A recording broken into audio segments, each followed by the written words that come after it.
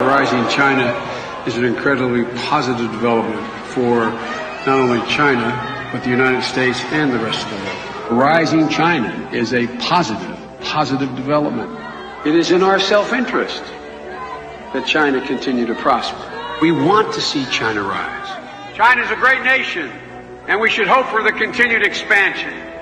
China is not our enemy. We talk about China as our competitor.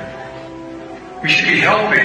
The idea that China is going to eat our lunch is bizarre. The idea that they are our competition, they're going to beat us, is bizarre. China is going to eat our lunch? Come on, man. They're not bad folks. China's not a problem. Allowing China into the World Trade Organization, which he supported, extending most favored nation status to China, which he supported, those steps allowed China to take advantage of the United States by using our own open trade deals against us. No. Do you think in retrospect that you were naive about China? No. Today